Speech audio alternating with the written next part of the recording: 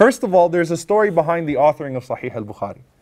Imam Bukhari says, I'm sitting in the circle of Ishaq ibn Rahaway, rahimahullah ta'ala, and Ishaq ibn Rahaway, after they go through their thousands of ahadith, he says, I wish someone would just collect the most authentic and reliable ahadith in a concise way that every Muslim can benefit from.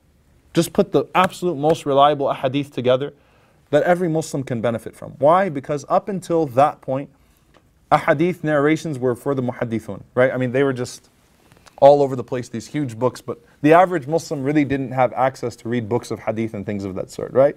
So Ishaq ibn Rahaway says, I just wish someone would do that. And Imam Bukhari was sitting there, and he says, وَقَعَ ذَلِكَ فِي قَلْبِي. He said, from the moment my teacher said that, it just settled in my heart. So subhanAllah, that suggestion from Ishaq ibn Rahaway earns him the reward of Sahih al-Bukhari, because he was the first one to put that thought in Imam al-Bukhari's mind and in his heart. Then Imam al-Bukhari sees a dream of the Prophet sallallahu alaihi wasallam. And he sees this dream of Rasulullah sallallahu alaihi wasallam sitting down, and there are flies in front of the Prophet sallallahu alaihi wasallam, and Imam al-Bukhari has a fan in his hand. And he's moving all the flies away from the face of the Prophet sallallahu alaihi wasallam. So he goes to a dream interpreter and he says, what does that dream mean? And they said, you are deflecting away all of the lies that have been attributed to the Prophet sallallahu alaihi wasallam. So Imam Bukhari was clearing those. And subhanAllah, that's significant, because you compare that to a dream, because the ulama say the Prophet ﷺ was saved in body and in teachings twice, and both on the basis of dreams.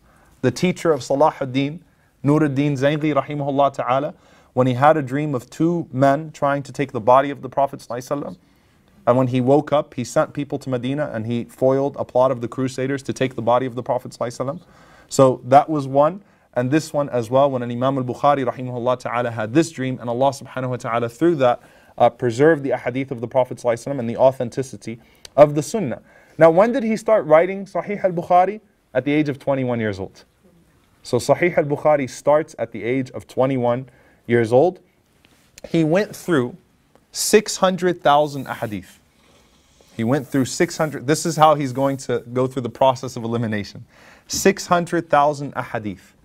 He goes through and he finds the absolute most authentic ones to a degree of rigorous authenticity, to a point that not a single person would ever question these ahadith. He makes ghusl, he puts on perfume, he puts on his best clothes, and before he places a single hadith in Sahih al-Bukhari, he prays 2 rak'ahs of istikhara, asking Allah subhanahu wa ta'ala for guidance. So that means there are over 7,000 hadith in Sahih al-Bukhari. That means that's at least 14,000 rak'ahs of istikhara before placing those ahadith in this compiled work, the full name of which is al-Jami' al-Sahih al-Musnad al-Mukhtasar. I expect all of you guys to memorize this now.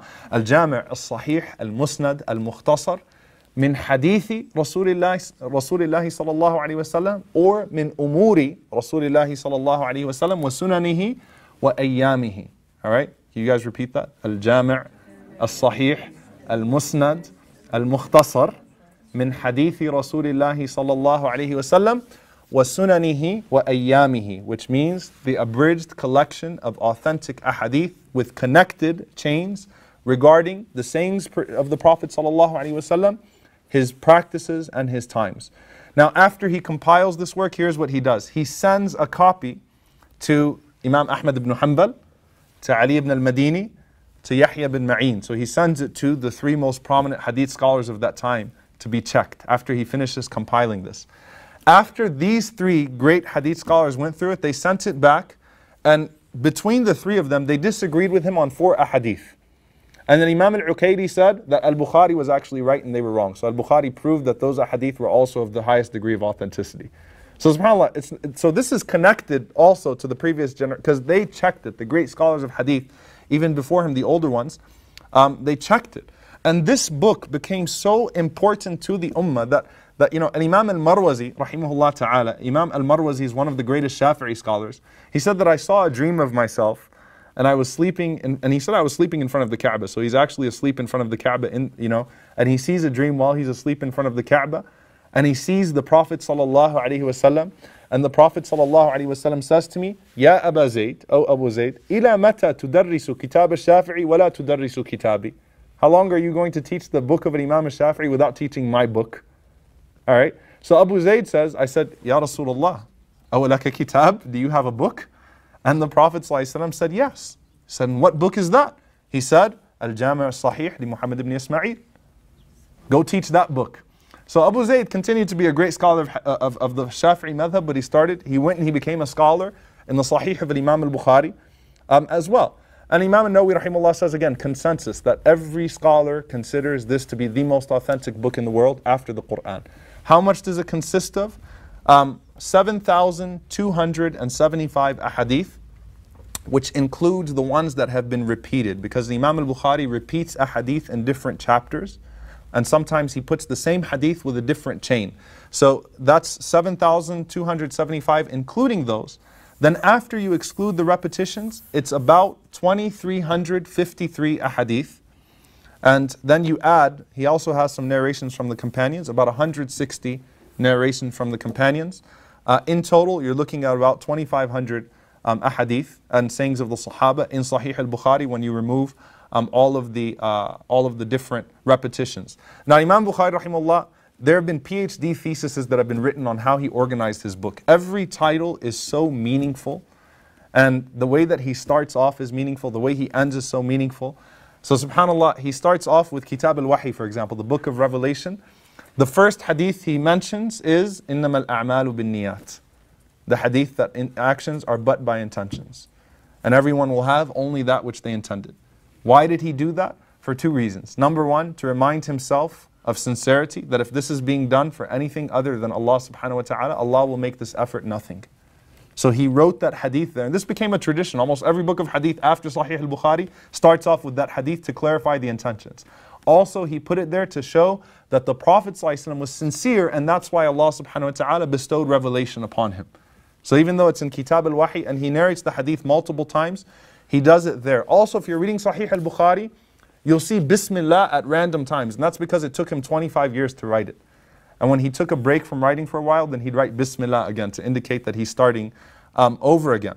And then he ends his book, he ends Sahih al-Bukhari with the hadith, Kalimatan, Habibatan. You know, there are two words that are Khafifatan ala lisan, light on the tongue, Habibatan ila al-Rahman, that are beloved to al-Rahman, Thaqilatan ala al-Mizan, and they are heavy on the scales, Subhanallah wa bihamdihi, Subhanallah al-Azim. Why? Because al-Bukhari says, I don't want anyone to be overwhelmed, right? This is his way of saying that faith is easy, right? It starts off with a sincere intention and he ends off his book with a simple action. So al-Bukhari, again, Sahih al-Bukhari becomes the greatest book, the greatest collection that's ever been written. It has over 300 commentaries. The most famous one, which is Fath al-Bari by Imam Ibn Hajar rahimahullah ta'ala. And to understand the role Fath al-Bari plays, Fath al-Bari to the hadith of Bukhari is like al-Imam al-Tabari is to tafsir. Like al-Tabari basically put all forms of tafsir into one tafsir and it became the mother of tafsirs.